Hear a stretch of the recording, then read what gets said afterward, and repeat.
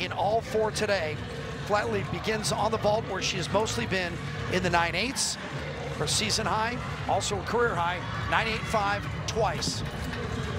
Yurchenko layout full, and that is a big start.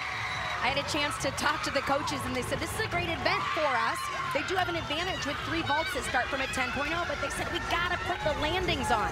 That is what vault is all about. How much power, how much height, but details. Locking in on that landing. This vault only starts from that 9.95. So if the judge thought it was perfect, that's the max score she can get. Great start. 24 routines.